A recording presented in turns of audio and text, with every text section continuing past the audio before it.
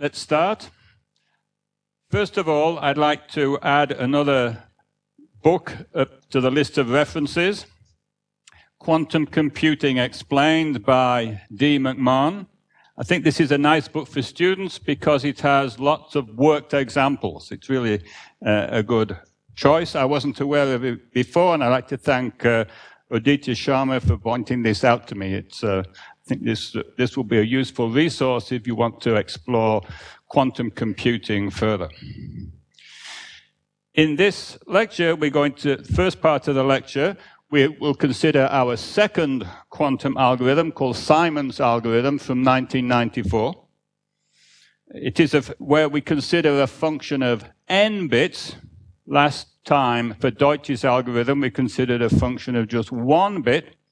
A function of n bits, where we will see that the quantum algorithm gives a speed up which is exponential in n, compared with solving the same problem classically. The problem is artificial. Nonetheless, it is quite interesting and surprising, perhaps, that one can get an exponential speed up out of the quantum algorithm using the quantum parallelism.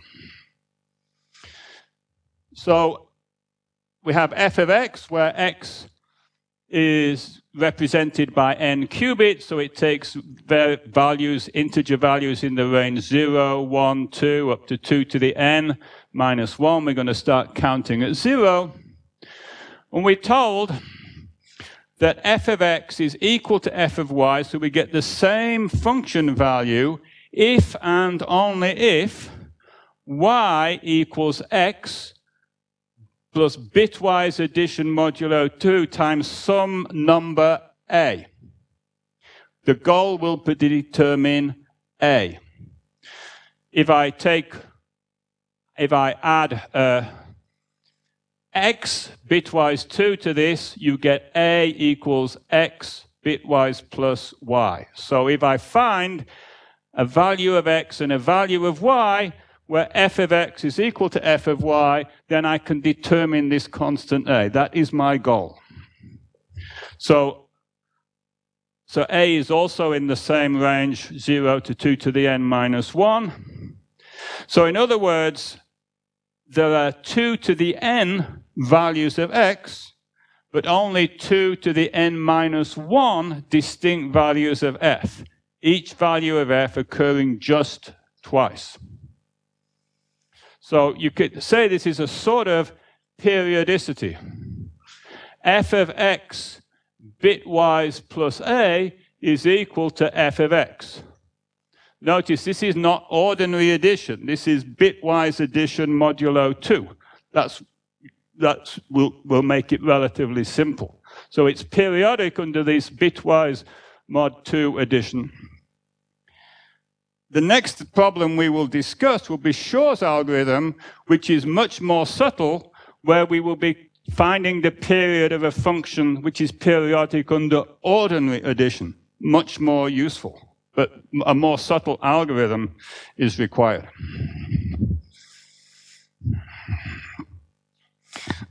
So that may sound a bit strange, so let's give an example. For n equals 3. So x take values 0, 1, 2, 3, 4, 5, 6, 7.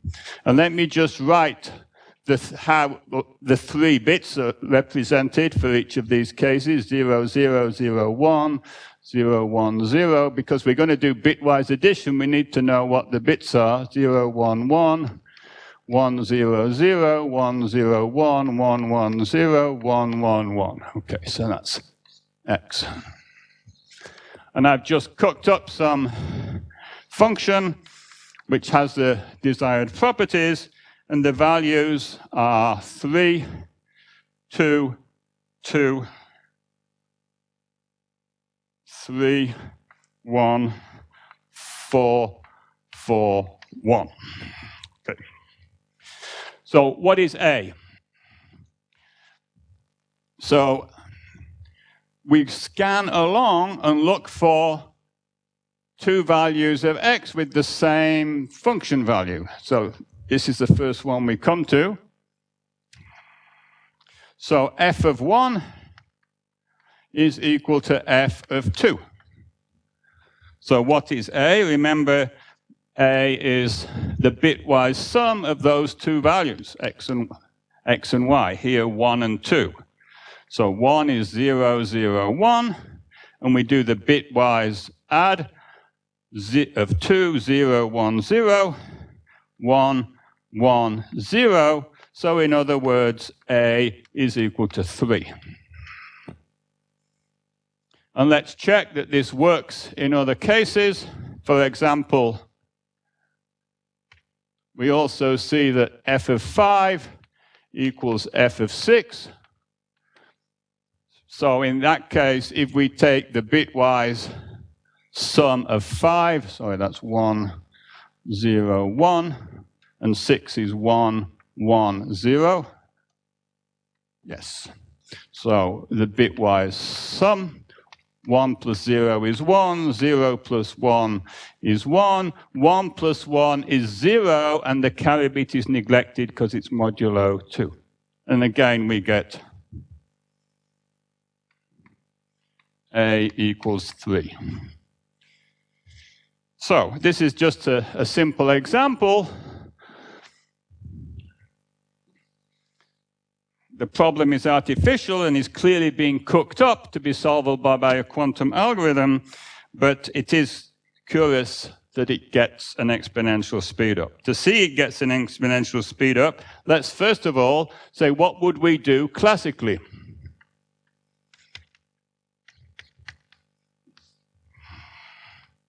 Well, you would, I don't know what else you could do other than just pick numbers. At random or sequentially, x1, x2, x3, and so on, until you get an x,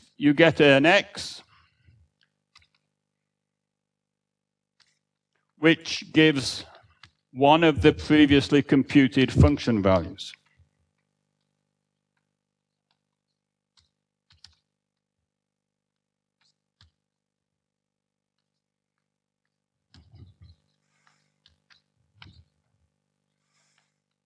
So if we've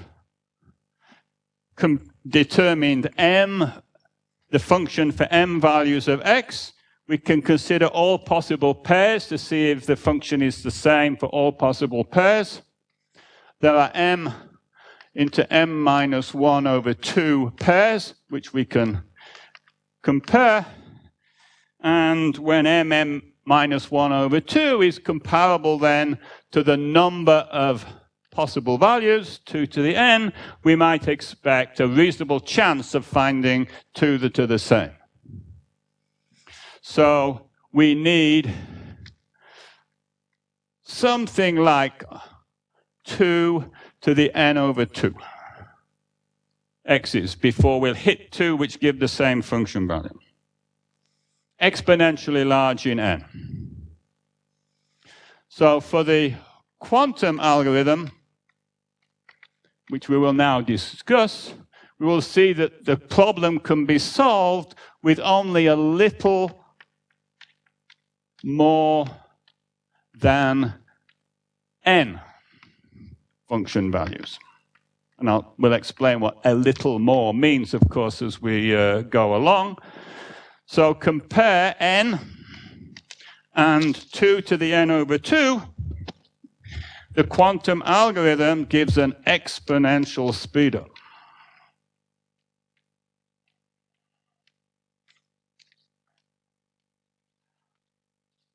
Okay.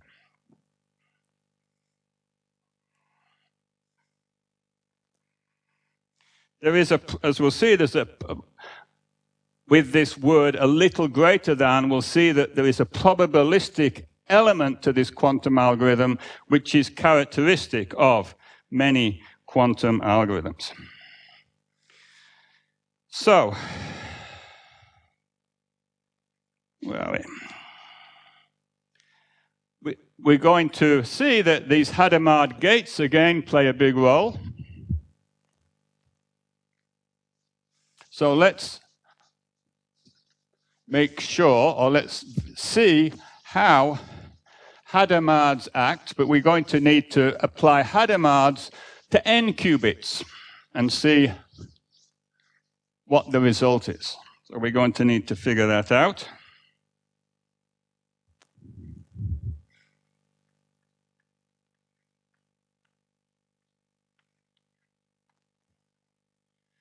So first of all, for 1 qubit,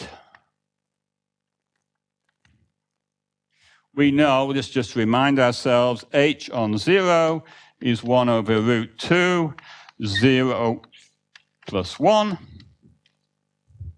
H on 1 is 1 over root 2, 0 minus 1.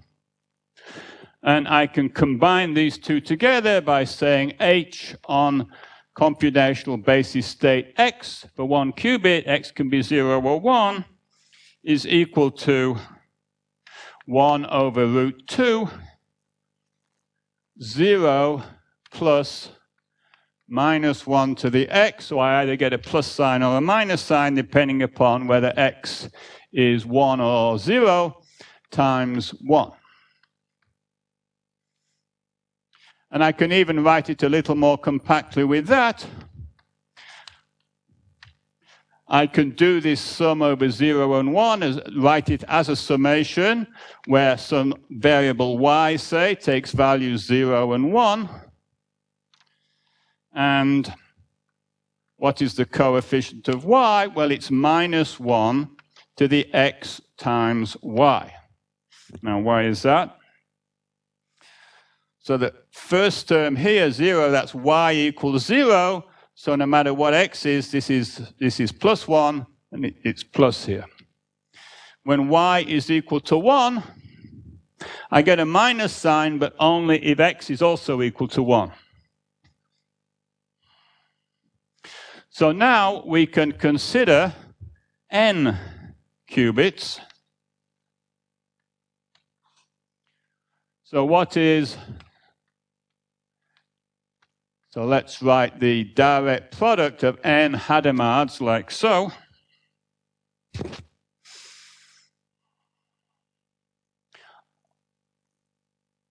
On some set of n qubits, which I will indicate when necessary by putting a subscript below the bracket there.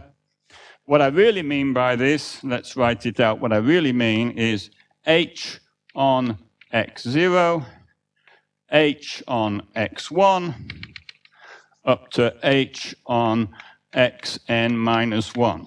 So, as usual, we start counting at 0, and so the last one is n equals, is n minus 1. So now we can use this expression here for each of these Hadamard operations. So there's a 1 over root 2 for n times, so it's 1 over 2 to the n over 2. And then for each of these Hadamards, we have a sum. We have a sum y0 equals 0 to 1, y1 equals 0 to 1, yn minus 1 equals 0 to 1,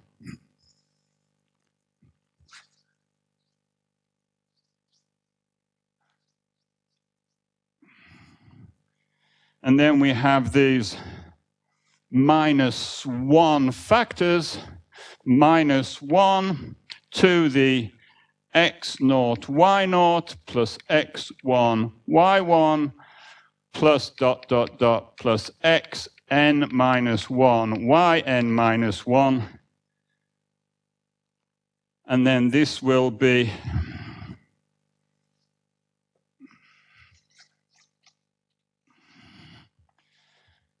where we have y0 for the first one, y1, and so on, yn minus 1.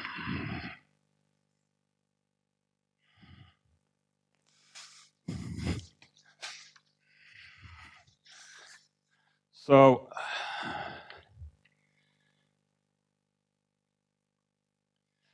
if I represent all these different y0s, y1, and so on as a single integer y, So it's sum over y equals 0 to 2 to the n minus 1, where these y0, y1s, and so on are the bits of y.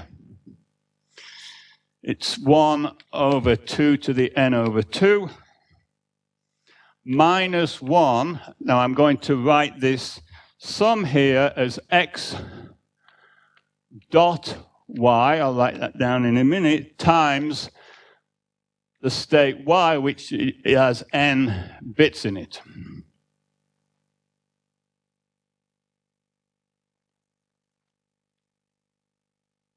Two to the n minus 1. Thank you. So where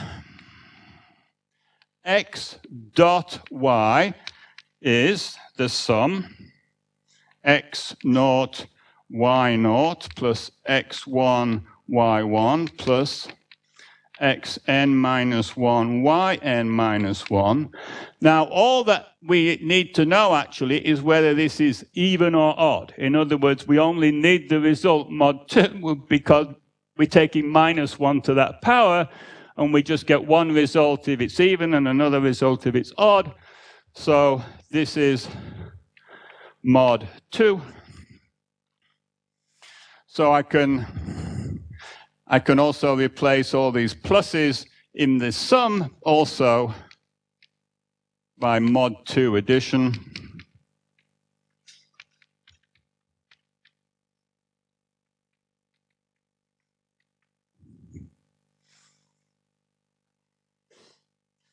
So to check that you figured all this out, exercise for the students. Take n equals 2 and figure out what you get. This will be a 4 by 4 matrix. And you have to just basically, the only thing to keep track of is the sign. So that's a simple, I think, exercise. Okay, so we are going to, as I say, use these Hadamards. But we'll have a usual sort of function. There will be two sets of qubits, which conventionally we might call the upper set the input and the lower set the output. But because the input will contain x and the output at the end will contain the function. But as I've emphasized, both input and output appear both in the initial state and the final state. So what we're going to do is to start with everything, all on our input, everything 0, and then we apply the n Hadamards. Now, if we start with 0, so all the x's are 0, all these signs are +1, we just get the uniform superposition of all 2 to the n basis states. So if we look at what is the state of the system here, we have a uniform, this first state here indicates the input bits, and it's a uniform superposition over all possible 2 to the n states represented by the integer x. And for the moment, the lower qubits, the output qubits, we haven't done anything to them, so they're still in the state 0. So then we feed these in to our black box function, which I'm calling u, and what that, in the usual way, this will evaluate the function f of x. Since originally the output bit was 0, what appears here is just going to be f of x. So we assume that we have our black box that will do this. For all x, it will compute f of x. And the state to the right of our black box, psi1 then, will be a linear superposition, 2 to the n over 2, of sum of terms for which the input qubits contain x and the output qubits contain f of x. And it will be a coherent linear superposition of this for all 2 to the n values of x. So this is where we're going to get eventually the exponential speed up, because all this exponentially large number of function values are being evaluated in parallel. But how do we get information out when we do measurements? So the first thing we're going to do then is look at these output bits, and we're going to do a measurement. Okay, so let's supposing in the output register we get some value, F0, say. What state are the input registers in? Well, they will be in a superposition of all the terms compatible with this value of f. How many of those terms are there? 2, because for each value of f occurs twice.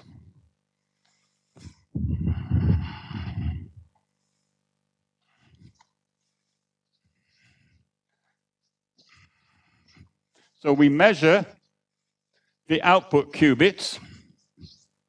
We get some value f0, and there will be 2 values of x corresponding to this value of f. We'll say x0, say, and x0 bitwise plus modulo 2a. So, in fact, let's write this down. The input state then, once we've done the measurement on the output, will be 1 over root 2 x0 plus x0 bitwise plus a. And now we've got to this point here. Supposing we then just measured the input qubits, we get either x0 or x0 plus a with equal probability, but not both of them. So I just get some number from which I cannot deduce what a is. Now, if it were possible to clone this state without destroying it, if I could make multiple copies of that state and measure each one, then I would have a good chance of sometimes hitting x0 and sometimes hitting x0 plus a, and then I could figure out what a is. But the no cloning theorem says that I can't do that. So what else could I do? Well, if I rerun the whole thing again, and I measure the output qubits, I will get, in general, some different value, f0 primed, for which there will be correspondingly 2 different values of x, say x0 primed and x0 primed bitwise plus a. So again, I would have no way comparing the first run when I get either x0 or x0 plus a, and the second one I get x0 primed or x0 primed plus a. There's no relationship between x0 and x0 primed, so I still can't obtain a. So, Hadamard to the rescue again. We're going to, before we do the measurement, we're going to apply Hadamards to the input qubits. Okay, so we're going to apply Hadamards to this.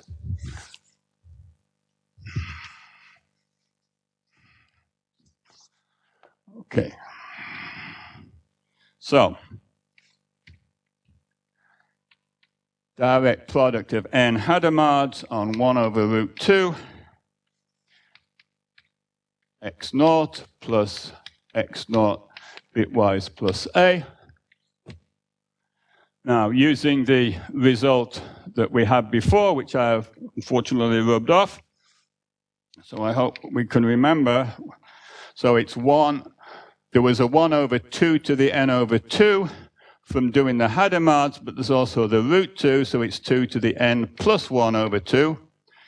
But then we have to sum over values y from 0 to 2 to the n minus 1 of, this is y. So then there was these minus 1 factors. So the first state is x naught.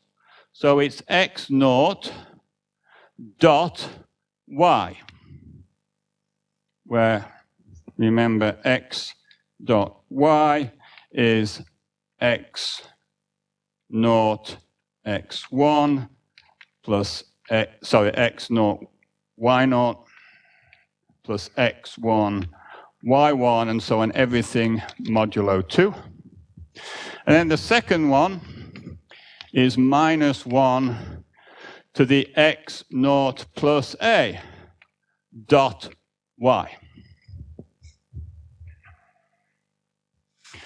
So I take out a factor minus 1 to the x naught dot y, and then I can factor this, the exponent here into minus 1 to the x naught dot y and minus 1 to the a dot y. Yes. That's right. Yes. So x naught is a string of bits. That's right. So I'm thinking of both an integer x and the individual bits x naught, x1, and so on that make it up, and similarly for y. So if I say take x equals 6, this would have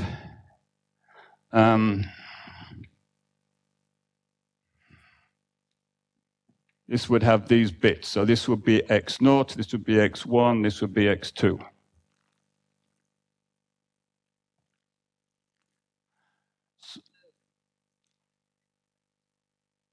This is the string that you get once you've measured the output qubits.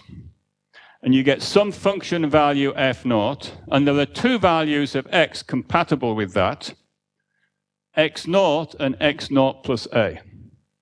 Because we said each function value occurs twice, and then the input registers then will be in this linear superposition of these two states. And to try to extract A, we apply Hadamard's to these states. And we see that there's an interference between the two terms coming from doing this, so that if A dot y is equal to 1, remember all this is done modulo 2, so a dot y is either 1 or 0. If it's 1, then these two terms cancel and we get 0. So if a dot y equals 1, then we don't observe that. If we then measure, after doing these Hadamard's, the input gates, we will get one of these very many values of y, but which satisfies the condition that a dot y equals 0. Some y which satisfies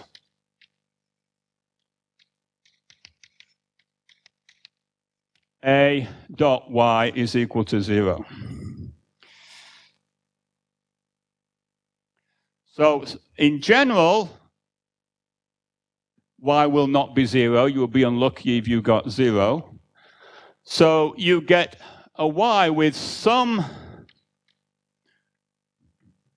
of the bits non-zero. And you know what those are. You've measured those.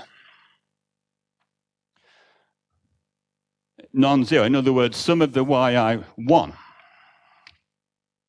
So what this tells you is that if I sum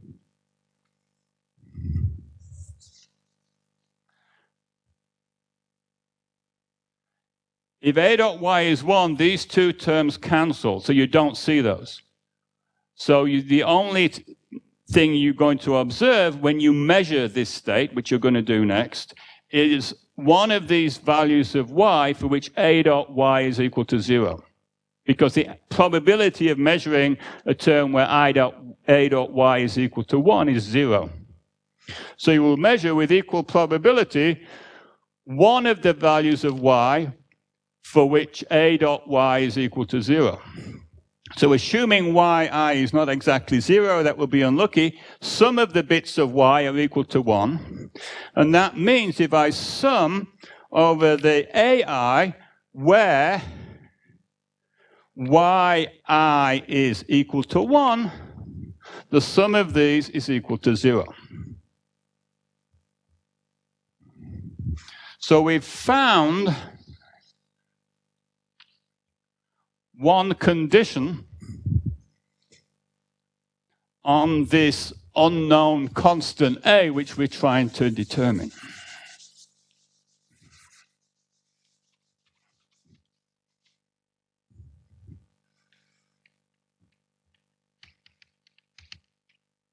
In other words, one of these ai's, for which yi is 1, is determined by the others.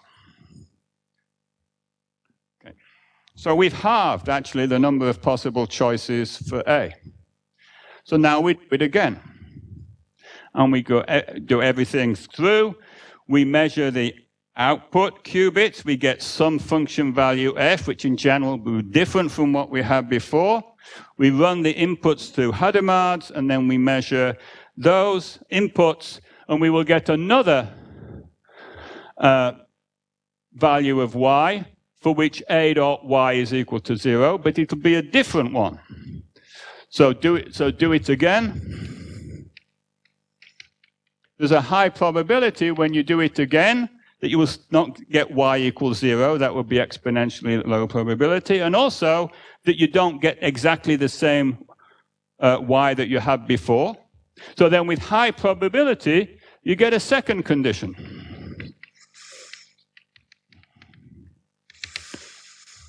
And if you continue in this way, you can see it's at least plausible that if you do it n times, you will have enough information to determine the bits of A.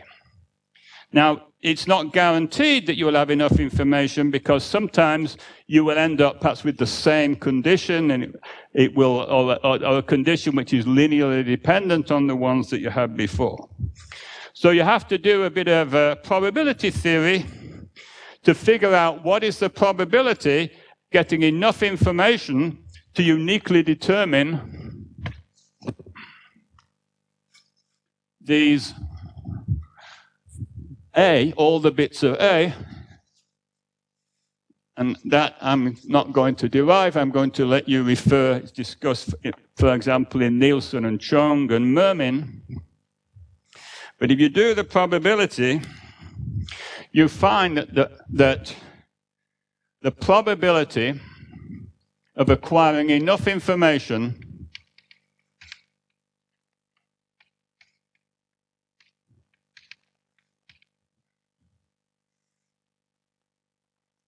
in n plus p repeats, where p is just some number,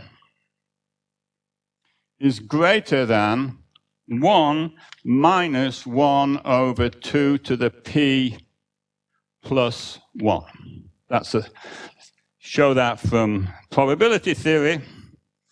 It should be plausible that by the time you get to n, where p is equal to 0, you have a substantial probability, in fact it's greater than half, that you already have enough information to uniquely determine the A. But if you do n plus p, notice this expression is independent of n. So even if n is 1,000,000, you do 1,000,000, say, plus 20, there's only a 1 chance in 2 to the 20, which is about 1 million, that you won't have enough information. So with a number only slightly bigger than n operations, or calls to the function, you have enough information to uniquely determine this unknown parameter A. And this is compared with a classical result of E2 to the n over 2.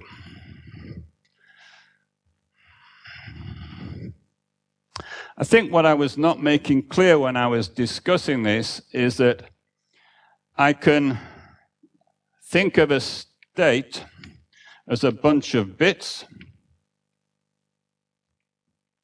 So this might be x0, this might be x1, and 0, 1, 2, 3, 4. This would be x5 in this case.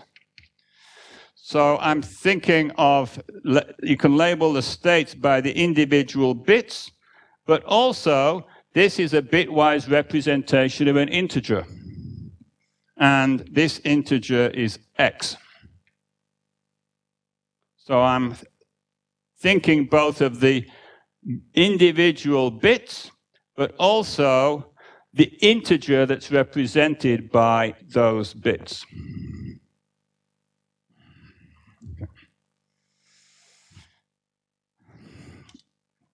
Well, okay. So far we've discussed 2 quantum algorithms. The first one, Deutsch's, we considered a function of 1 variable. And if we asked a particular question, we got a speed up of 2. So there is some post-processing to be done, you are right, which is solving these are linear equations, so they can be done efficiently in polynomial time. So perhaps the classical post-processing is taking more time than the quantum side. The quantum took n plus a little bit operations. To solve n linear equations with Gaussian elimination, that would be n cubed.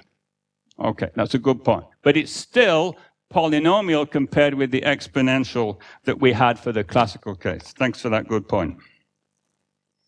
Okay. So this is going to be a little bit involved. It will take the rest of this lecture and I think next lecture too, but I think it's worth it. So let me give you a scheme of how we're going to proceed. The heart of the Shor algorithm is an ultra-fast Fourier transform. So you know that classically, if you want to Fourier transform a capital N or 2 to the little n quantities, the naive way of doing it would be 2 to the n times 2 to the n. But the equations can be grouped in an iterative way, so this is not classical, naive. But you can do, if you do classical fast Fourier transform, then it's much faster. It's n times 2 to the n. This is probably familiar to most or everybody.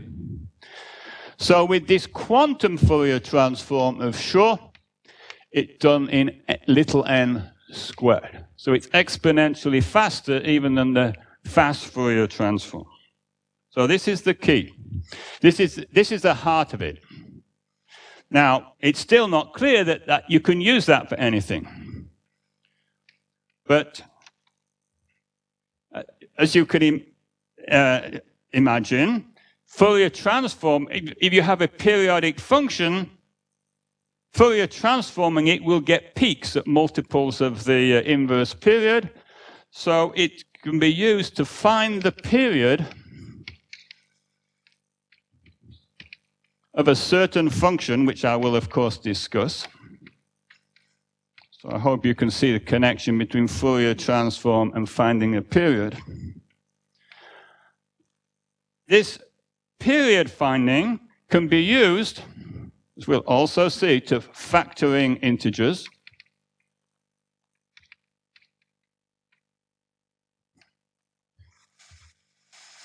And if you can have a really efficient way for factoring integers, you can break classical encryption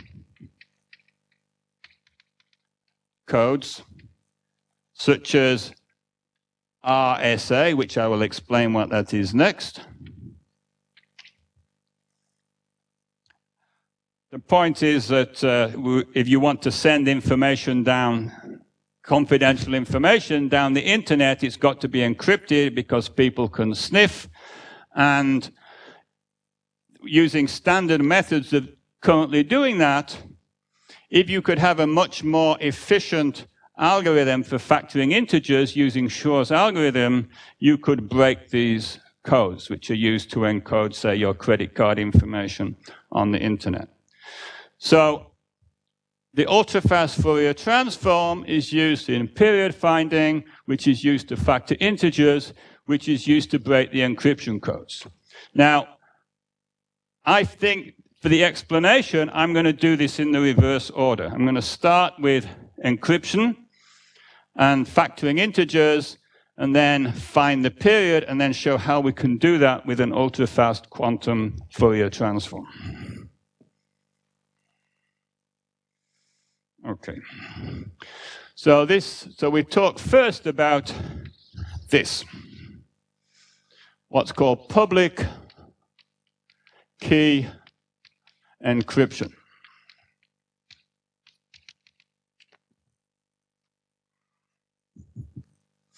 So a popular method of doing this, which is due to Rivest, Shamir, and Adelman,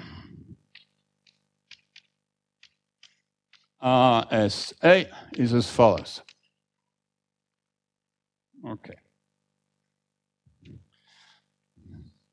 So we have somebody whom we'll call Alice, wants to send a message down a channel which can be listened to Bob. How is that done in a secure way? So Bob sends to Alice some information which is called the public key. It's accessible to everybody. And this public key includes a large integer n, which is a product of two primes, p and q. So n is not prime, but it's a product of two primes. And this will be a very big number, maybe 600 digits, 2,000 bits. Not easy to factor by classical methods. More about that in a minute. And some additional information is included in this public key. I don't want to go into the details. So this is sent to Alice. Alice uses the public key to encode the message.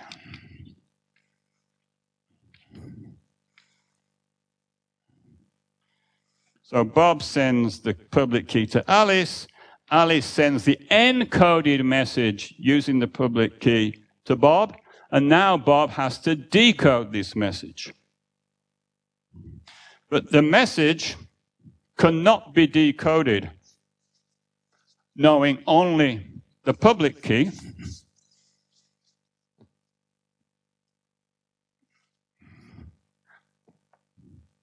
So Bob decodes using then the private key, which only he knows, which means P and Q separately.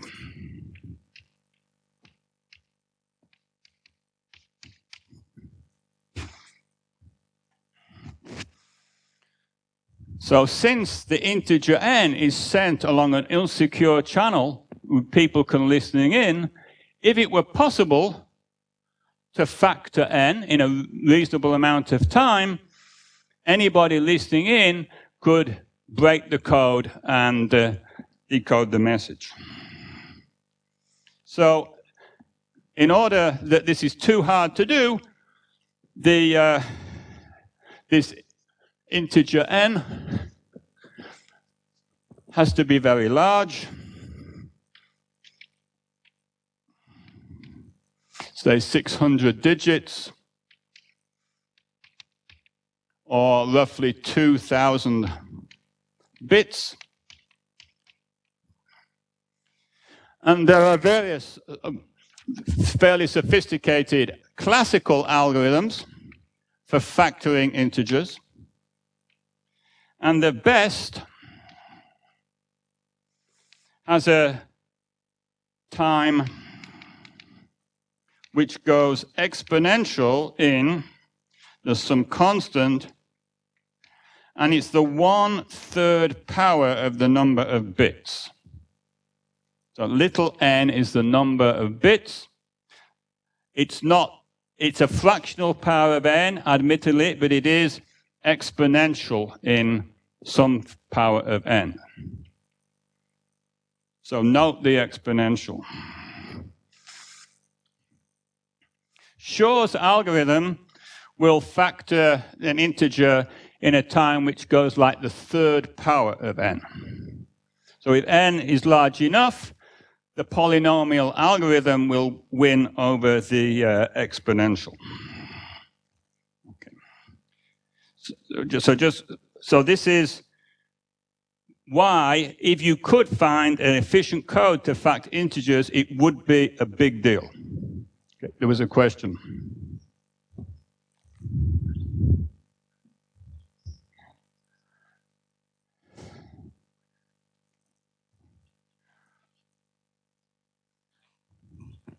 Well, there's a whole bunch of number theory which explains how this is done, which I don't have time or ability to go through. You just basically take the message as a bit stream, and I think to the power n or something like that, and everything gets scrambled up. Yeah, there is a whole bunch of theory which says that this will work. So what are we trying to do? So we've talked about RSA encryption and how if you could factor integers efficiently, you could break this RSA code.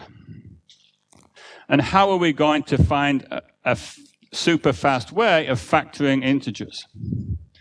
So there's a way which seems pretty indirect and would not be at all efficient on a classical computer, but which works on a quantum computer, and it involves finding the period of a certain function. So we're going to have to discuss that.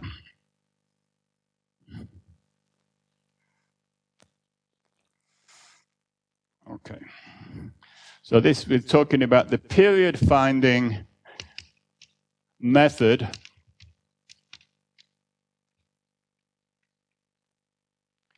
for finding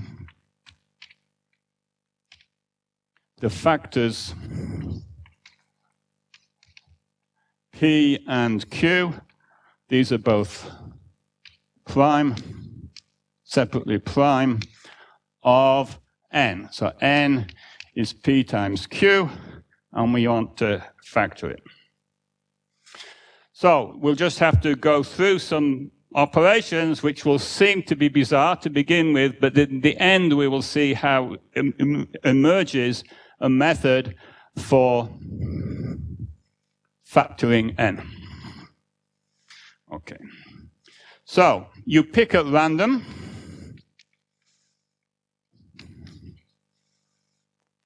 some integer b. It's going to be less than n. So somewhere between 1 and between some random integer less than n, and which has no factors in common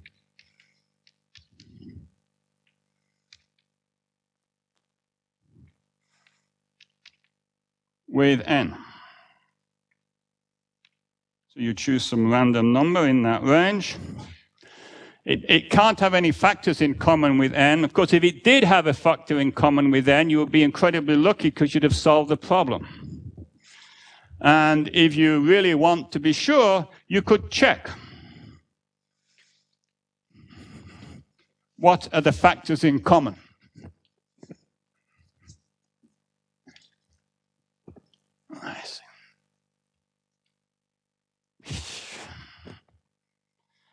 using Euclid's algorithm.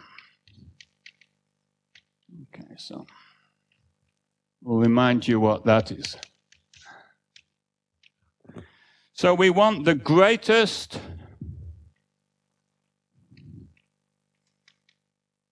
common divisor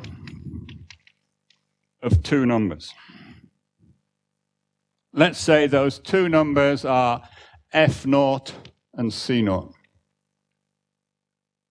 with F0 the bigger one. So for example, if we have 24 and 16, the greatest common divisor, the greatest common factor, obviously in that case, is 8. So in Euclid's algorithm, we iterate the following procedure.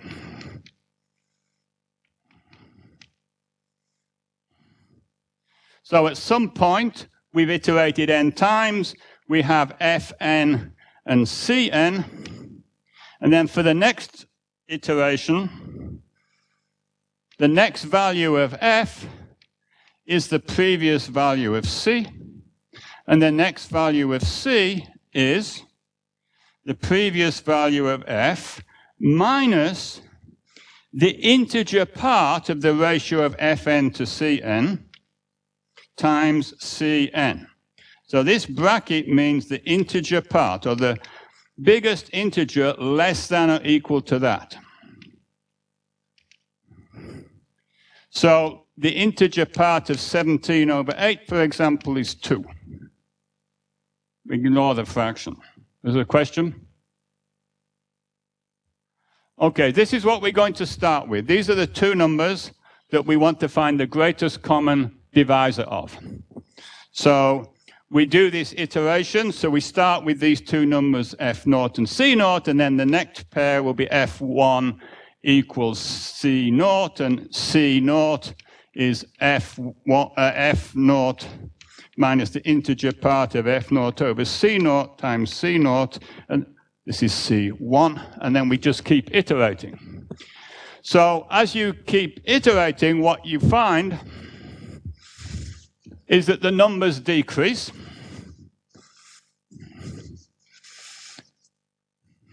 And always the F value is bigger than the C value.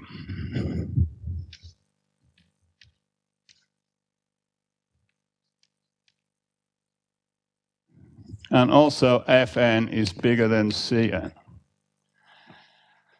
Also, you can see that any common factors are preserved by doing this. It's always the next lot is always some integer multiple of the previous F's and C's. So if at some stage Fn and Cn have a common factor, at the next stage Fn plus 1 and Cn plus 1 will have that common factor. Now at some point, Fn over Cn will be an integer, and C is the smaller value, and then at that point, the C will be the common factor because it divides F. And the next value of C will be, if this ratio is an integer, you can forget about these rectangular brackets, and of course you get 0. So we'll see an example in a minute, but you iterate this down until you get a C value which is 0, and then the greatest common factor is the previous value of C. So let's just check that. So we'll do 33 and 12.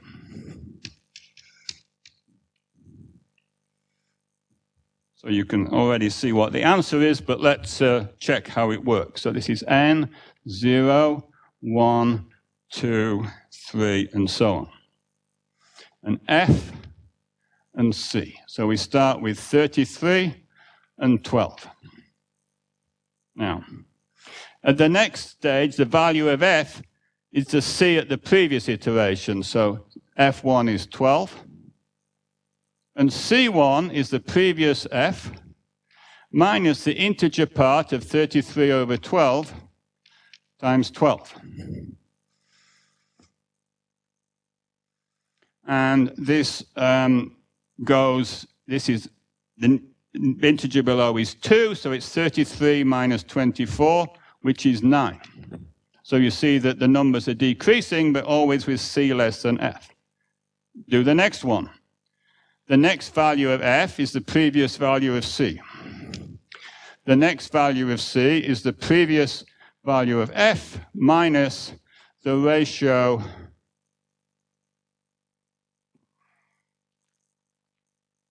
(12 over 9 integer part times 9). This is 12 over 9 integer part is 1, so we get 3. And then we go one more iteration.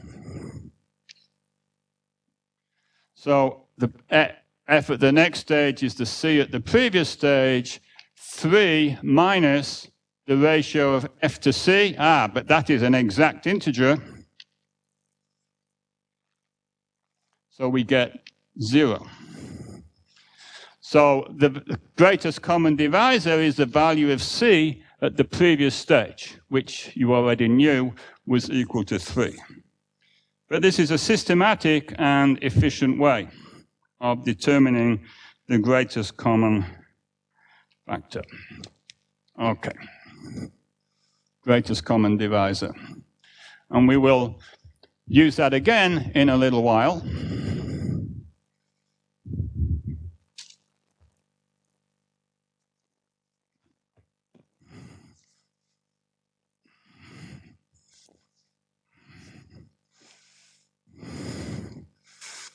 So having, by applying Euclid's algorithm, determined that our number b has no factors in common with n, we are going to find what's called the order of b, which is the smallest value for a quantity r, we'll call it, such that b to the r is equal to 1 mod n. As I said, this looks pretty obscure at the moment, but it will turn out to be useful. So the mod n means you omit all the integer multiples of n and you just consider the remainder. So just so with no confusion, 7 times 5 is 35, but it's 3 modulo 8, because 8 fours are 32. We subtract off the integer multiple of 8, and the remainder is 3.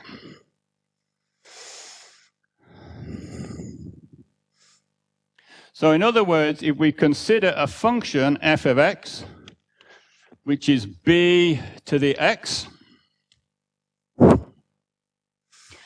and we evaluate it for different values of x,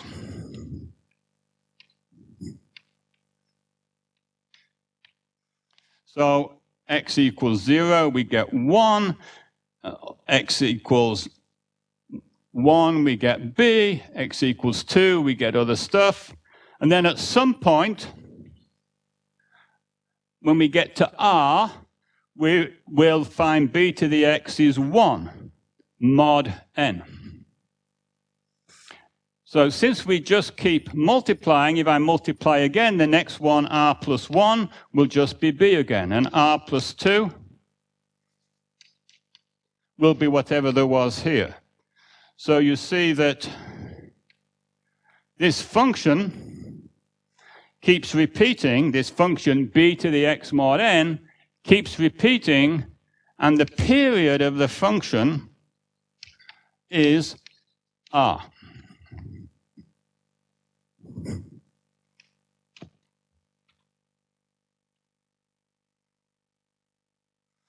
So we're going to give an example of this, because otherwise I think it's fairly obscure.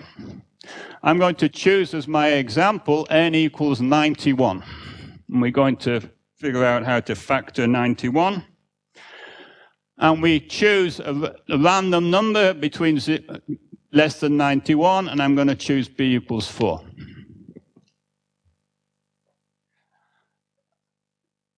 Yes, n is the number we want to factor. So n is p times q. We're given n. This is what we want to factor, and that's the number we're taking the modulo with respect to. So if we, okay, so then if we have x and b to the x mod n, x equals 0, 1, 2, 3, 4, 5, 6. So b to the 0 is, so 4 to the 0 is 1, 4 to the 1 is 4, 4 squared is 16, 4 cubed is 64. Now, 4 to the 4th is 256. And 256, if I did this right, is 2 times 91 plus 74. So remember, we remove any integer multiples of n is 91, and we just have the remainder. That's what the modulo does. So this is 74. And then we have to do it again. So we multiply by 4 again. So 74 times 4 is 296, which is 3 times 91. 3 times 91 is 273 plus 23. So this is 23. And then we'll only need to do it one more time. So 23 times 4 is, if I didn't make a mistake, it's 92. But 92 is, well, it's obviously 91 plus 1. So it's 1 modulo 91. So we found that the order is r equals 6. This is the period of the function b to the x mod n for b equals 4, n equals 91.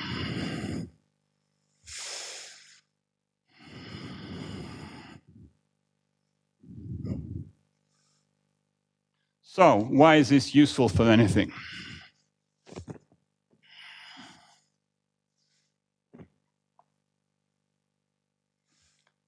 So we said r is equal to 6, right?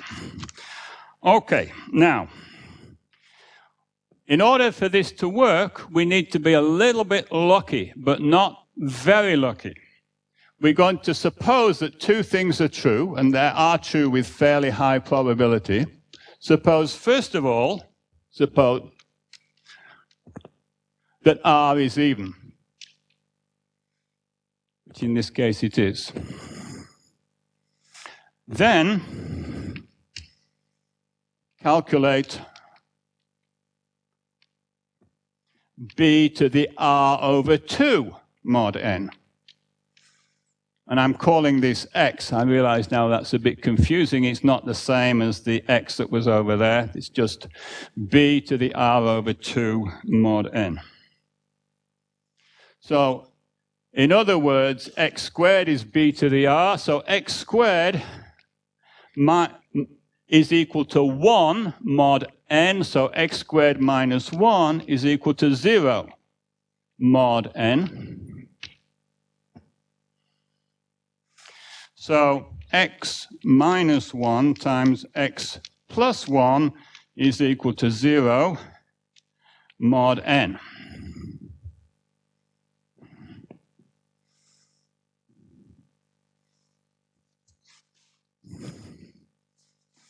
So when we say something is 0 mod n, what we mean is it's a multiple of n. So x minus 1 times x plus 1 must be a multiple of n. Now, x minus 1 cannot be 0 mod n. Why not? Because remember, x is b to the r over 2, but we said it was r that there was the smallest value such that we got this result, that we get 1 modulo n. So x minus 1 cannot be 0 mod n.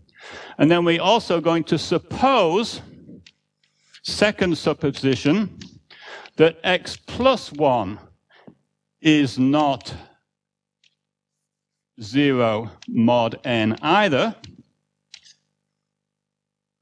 And if you read Mermin, he argues, or there's some theorem which says the probability that these two things are both true, that r is even and b to the r over 2 plus 1 is not 0 mod n, the probability is greater than 50%.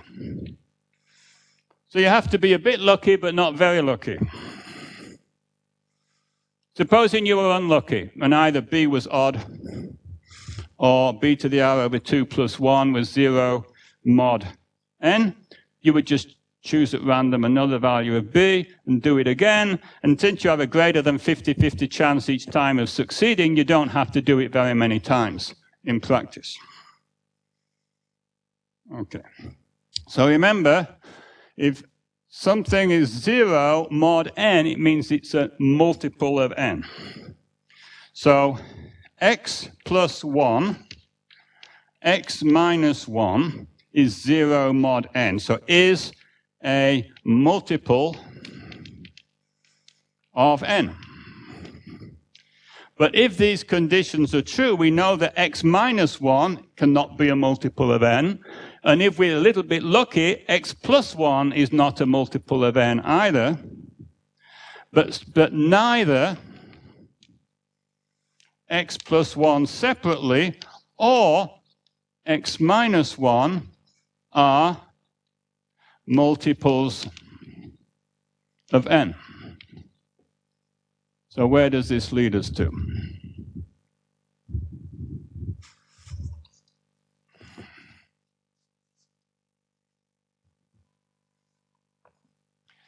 So x minus 1 times x plus 1 is a multiple of n. So it's some constant times n, and n is p times q.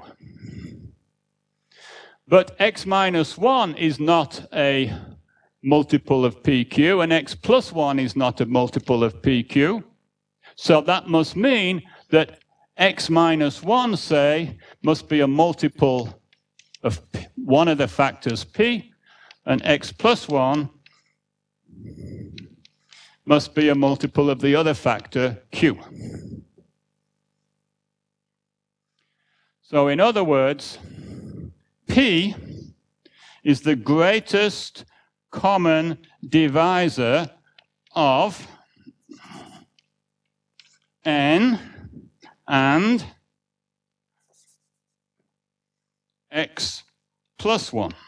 And then the other factor q will be the greatest common divisor of n and x minus 1. So this is how the scheme works. It sounds rather indirect, and it is. And it will be hopelessly inefficient on a classical computer. But as we'll see in the next lecture, it can be done very efficiently in a quantum computer. Well, this is maybe a bit hard to follow. Let's at least do our example and check that it works. All right. So our example is n equals 91.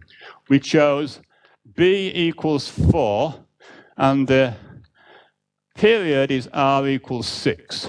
So that means that b to the r equals 1 mod n. So x, what we're calling x then, is b to the r over 2, is 4 cubed, which is 64.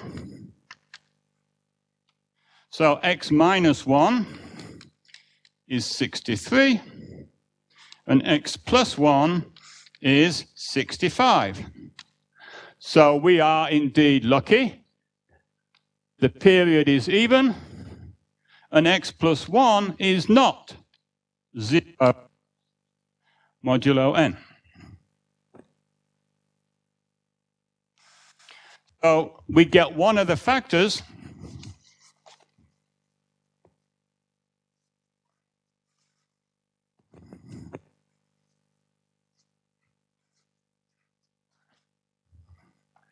we get one of the factors by taking the greatest common divisor of n, which is 91, and so x plus 1, which is 65.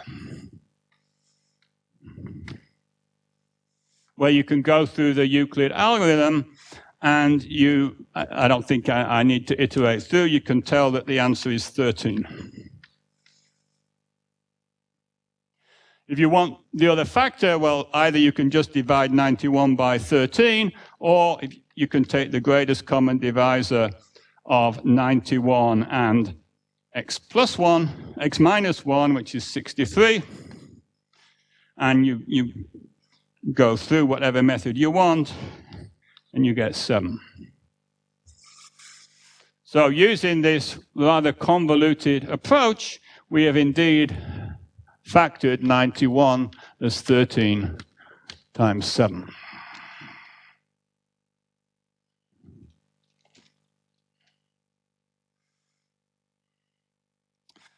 Okay, so this is the procedure that we're going to use on a quantum computer, following Shaw, to factor much bigger integers than that.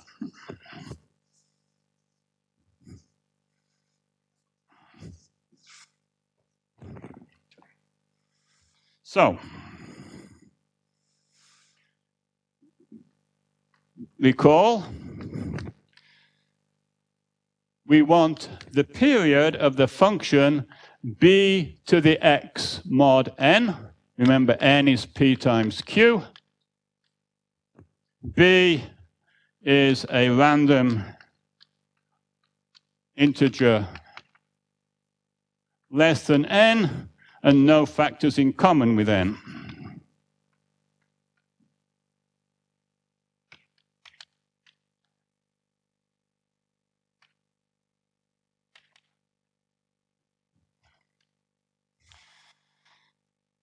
So for cryptography, n might be around, have about 600 digits.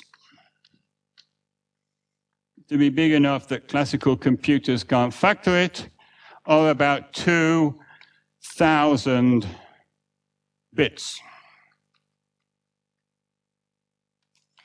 So if we let n naught be the number of bits in n,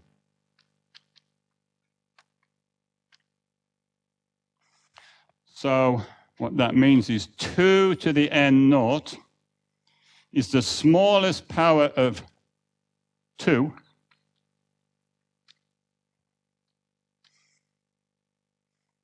greater than or equal to n. So we will need, so n naught will be about, typical, for a practical example, about 2,000. So how are we going to proceed to implement this on a quantum computer? We're going to have to find a function which will calculate b to the x for an enormous number of values of x in parallel, from which we will try to find the period of that function.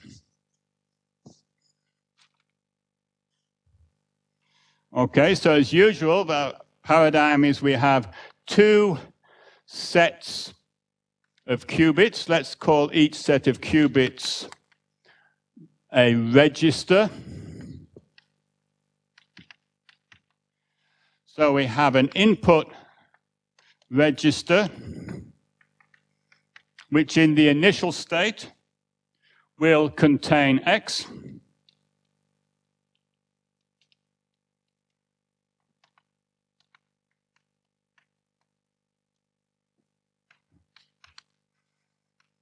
And an output register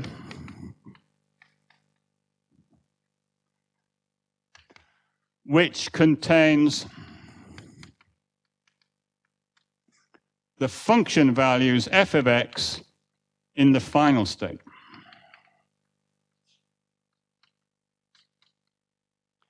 So there's going to be some big black box, and we'll tell you in the next lecture what's in that big black box. So the so-called input register.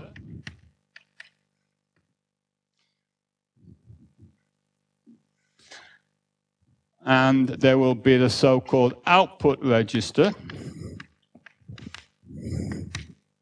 both present in the initial state. The output register will eventually contain the values of f of x, and we will need n naught. F of x doesn't get bigger than n because it's worked out modulo n, so we need n naught bits for the output register. Now, how many values of x are we going to need to calculate this function for? We're going to want to determine the period. Now, the period might be comparable to n. But in order that the Fourier transform will very sharply give us the period, we need many periods in the data. So what you actually need is at least n periods. So n is something like 2 to the n naught. So the input values, which will contain x, will have n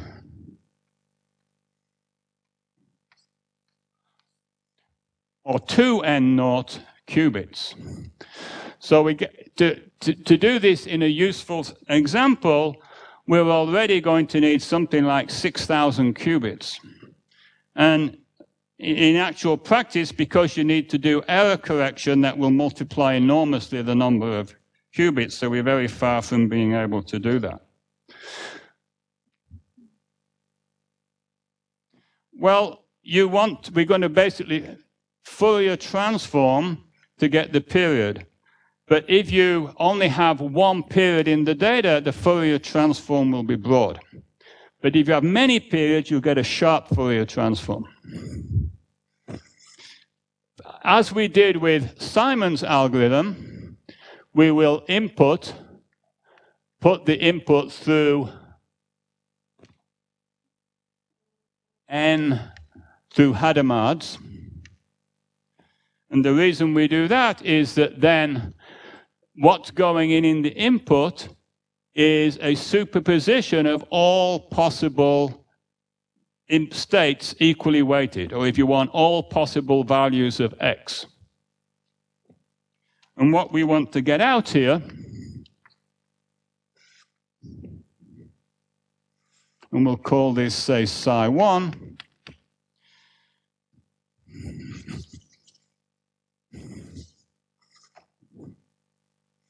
is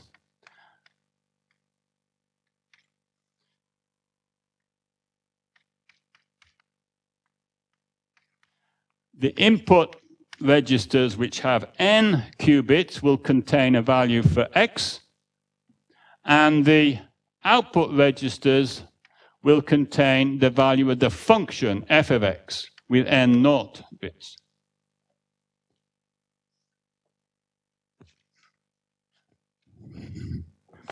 So f of x is b to the x mod n. So as x goes from 1 to 2 to 3, you have to keep multiplying by b and always take modulo n.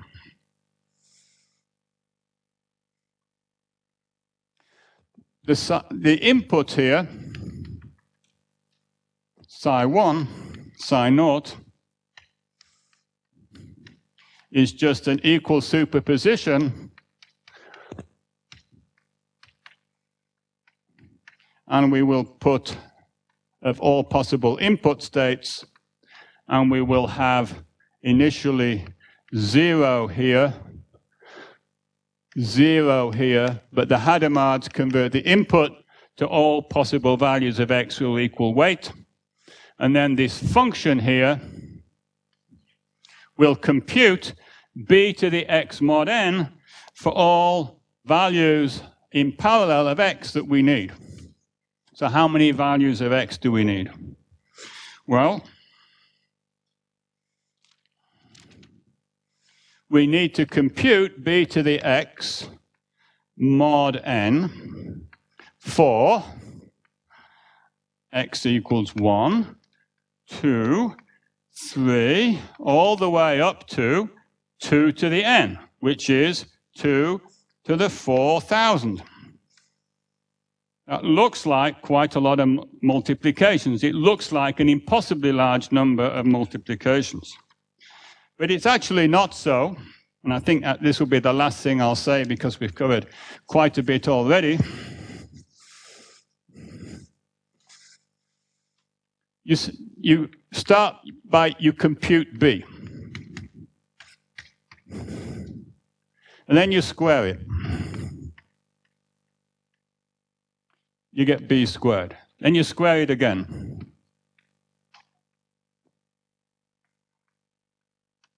You get b to the 4th. Square again, you get b to the 8th. And so you can get up to b to the 2 to the j with only j multiplications.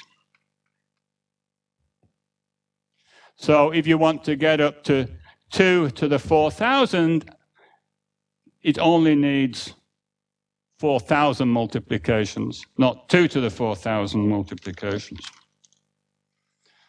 So if you want then, if you have all these values stored, it's easy to compute b to the x for some value of x that's not a power of 2. So let's write the bits of x as x, there's n bits. These x's are 0 or 1.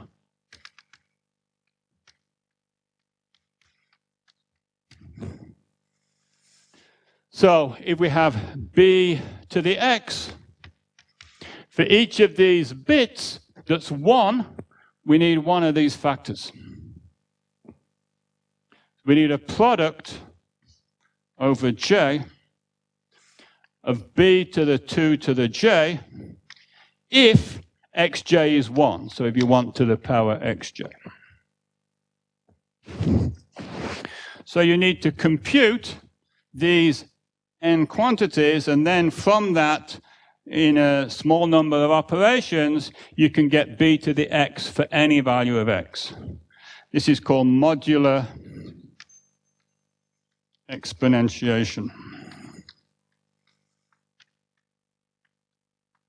And that will be an important ingredient of Shor's algorithm, which we will complete tomorrow.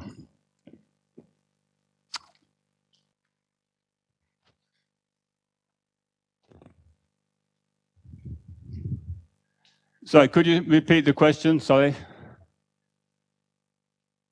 Modicity r equal to 6 in your specific. Yes. So after we get a value greater than the value n, so 4 to the power 4, 256, then we got modulo whatever that is 74. You take modulo of an n, so which was 91, so you subtract integer multiples of n and just keep the remainder. Yeah. So after that point, we didn't take a higher power of b. Then after we got the new remainders 74, so that became our new b or what? I didn't get that part actually. No, b is 4, but we have to multiply the previous value by b each time. Right? It's b to the x. Each time we go increase x by 1, we multiply by b. Okay, we choose a higher power of b until we... We keep multiplying by 4, always doing it modulo n. Okay, okay.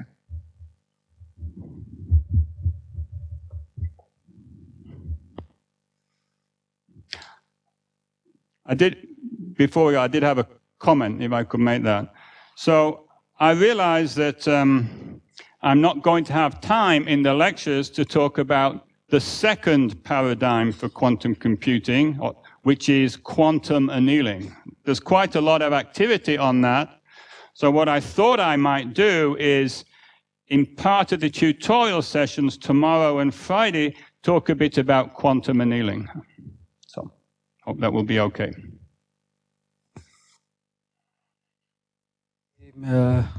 Break for lunch and meet at 2:30.